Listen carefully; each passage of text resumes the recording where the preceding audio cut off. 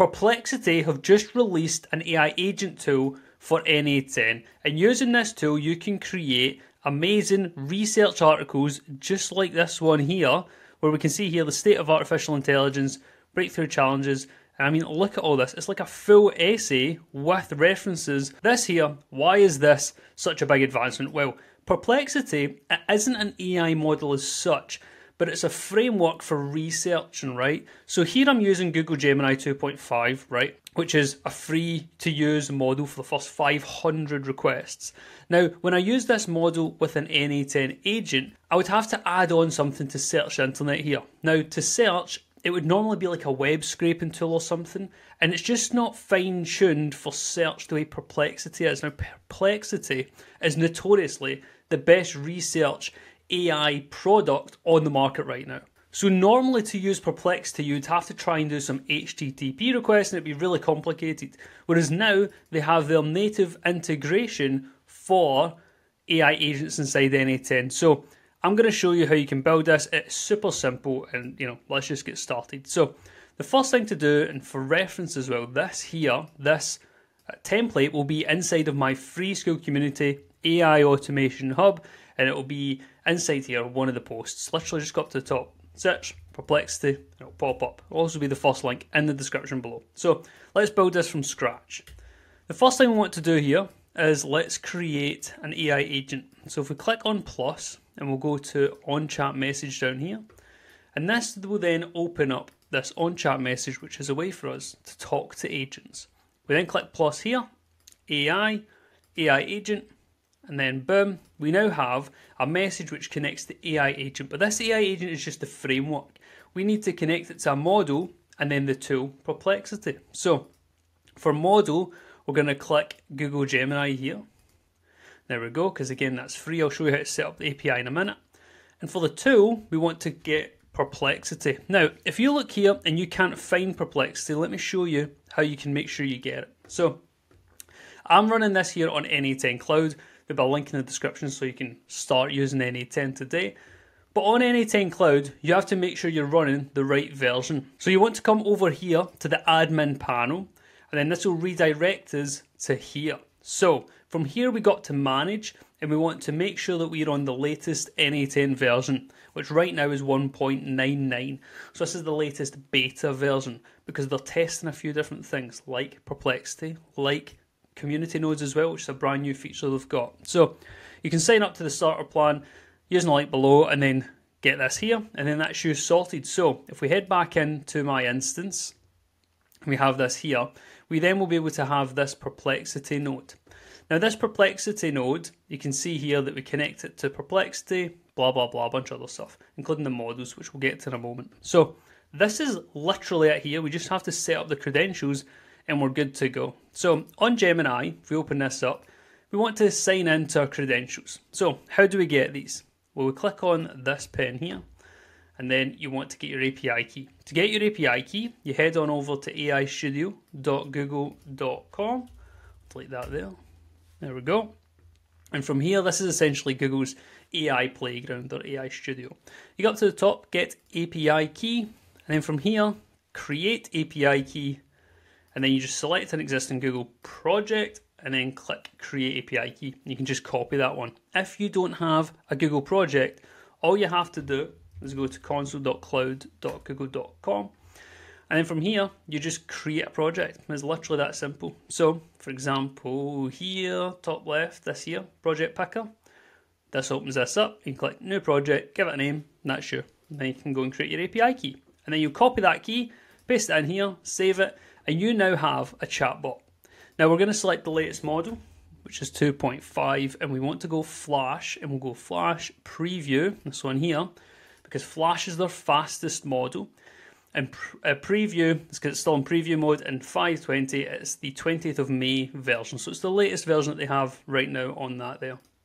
Now, for reference, if you want to know more about the APIs inside of Google, you can come over here to the AI Studio, and on the right hand side we have run settings. So I have Gemini 2.5 Pro Preview, and from here you can see, if we click on it, we have Pro Preview, we have Flash, and they see new, these are the latest ones. And on this, you can have a look and see what it says.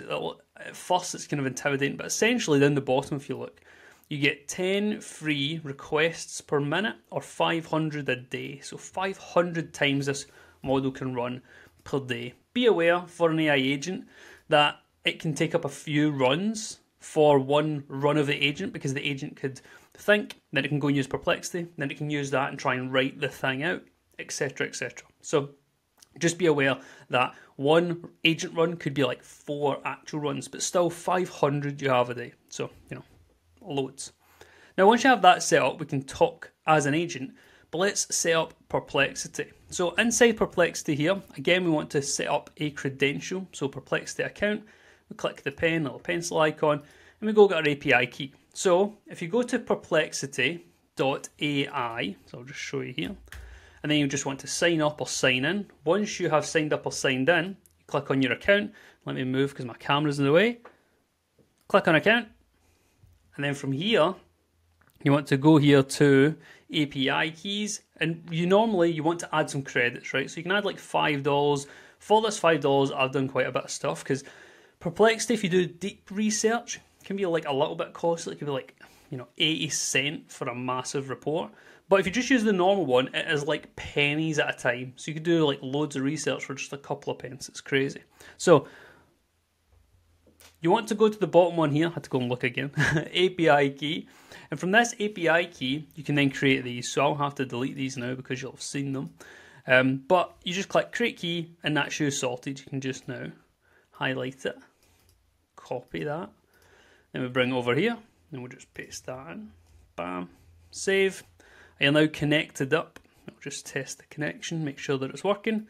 And there we go. So, tool description. We'll let this set automatically. Because AI agents use LLMs, you have to give them a description in natural language. So, you have to let this, or you could decide it yourself, but we'll just let it automatically describe it, because n8n is really good at that.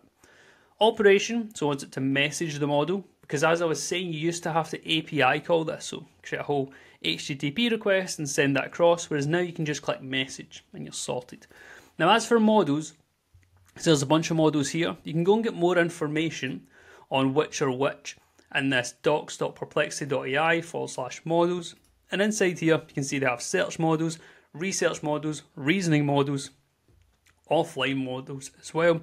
This one's a DeepSeek R1 post-trained, which is pretty cool. You can see here it says uncensored, unbiased and factual. The reason it says that is because the original DeepSeek was created in such a way, because it's not because of its origin, right? There are certain things that it will refuse to answer, right? So it refuses to speak ill about certain people, or it refuses to acknowledge historical facts, whereas this post-trained one actually has that information. So anyway, you get a bunch of models. The main one to use generally is just Sonar. That's the standard model. So if we come over here, we can go model, Sonar, boom. And then in here, this is the message you want to send Perplexity. Now, you could add in whatever you want. You could even, I've seen people get the chat message here and bring that in, which I'll show you in a minute how you could do that. But I mean, it kind of defeats the point, because in that instance, then you're just going to miss this entire model out.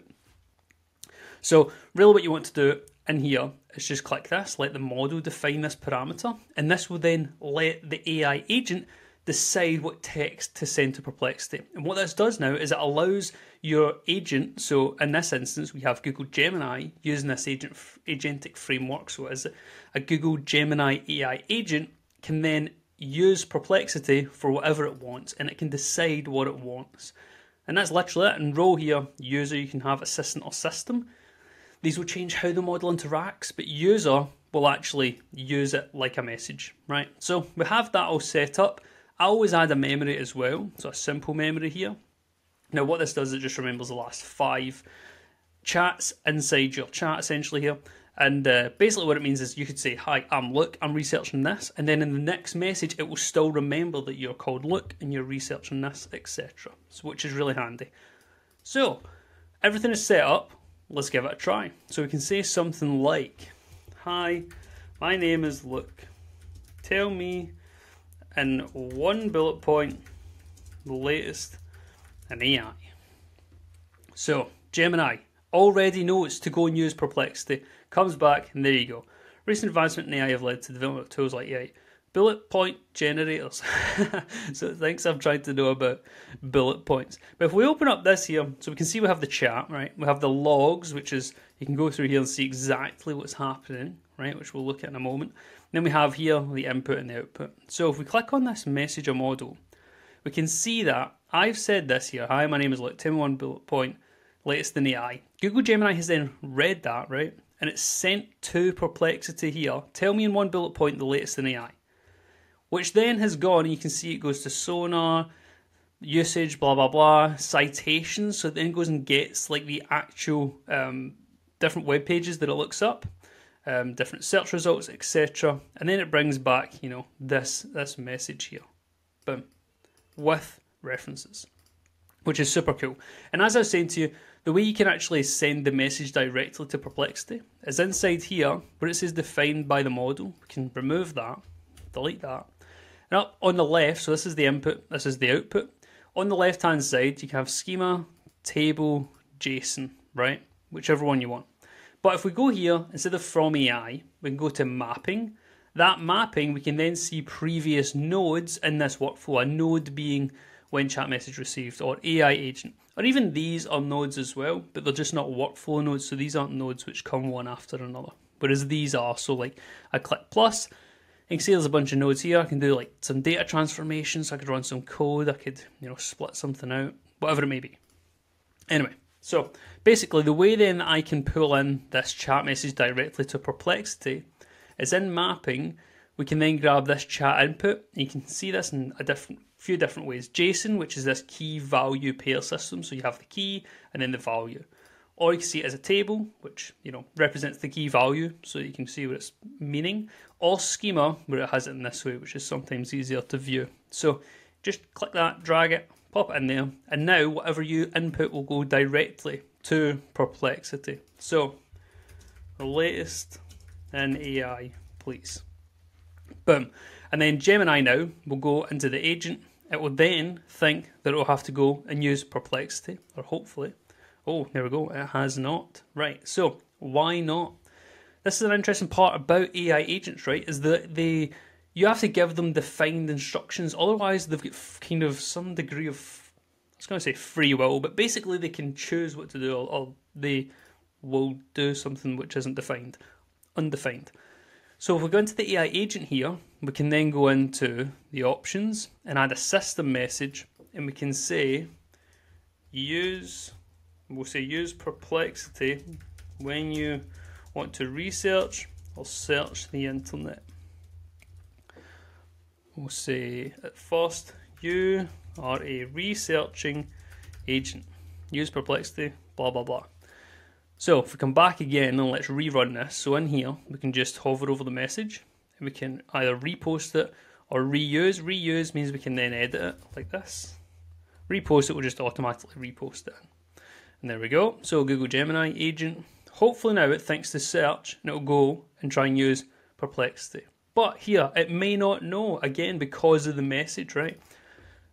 Up here, message a model in Perplexity. Let's change that to just say Perplexity dash research tool, and that will save that as the new name.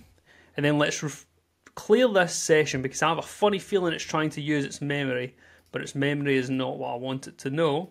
Let's send that in, and hopefully this time, there you go. So it's using Perplexity now to actually do some research. Now, if you're using just Sonar, this shouldn't take too long. Could take up to a minute, to be fair. But if you're using deep research, that could take, you know, a minute, 2 minutes, 3 minutes to actually research. But there you go. Like, I mean, look at this. This is incredible. Look at that compared to what we just had a moment ago using only Gemini. And so as you can see, super powerful tool. I highly recommend leveraging this if you're using any agents for research. So again, if you want this direct workflow that you can just drag and drop in, so literally you can just go up here, 3 dots, and then you can click import from file, right? Or you can just copy and paste the JSON, which will be in the newest post on here. Then you can go and get that. Also, I do have a paid community, so AI Automation Pro, where essentially what we offer here is a comprehensive understanding of AI, of n8n, and every automation I've ever created. So if we go on here, you can see that we have a bunch, an AI tweet one, we have a video generator, etc. But also, we have, when you first join, a free initial kind of consultation where we will create an n8n blueprint just for you, depending on your exact use case. I will create it myself and give it back to you within 24 hours. And if you ever need help, you can then go to the Get Help, fill out this form, and I will get back to you again within 24 hours. I'll fix your workflow. I'll tell you how you can fix it, whatever it may be, right? Additionally, we do have a way to make money inside the community. So you can make money by referring others like everywhere else, like affiliate commission. But we actually reward the top 3 people in the community each week. $15, $10 or $5, meaning you could win up to $75 per month just by joining and posting, commenting, helping everyone out. So if you want to become an AI Automation Pro, check out, it will be linked in the description below. Until next time, I hope you enjoyed. If you did, like, comment, subscribe, and I'll see you in the next one. Take care.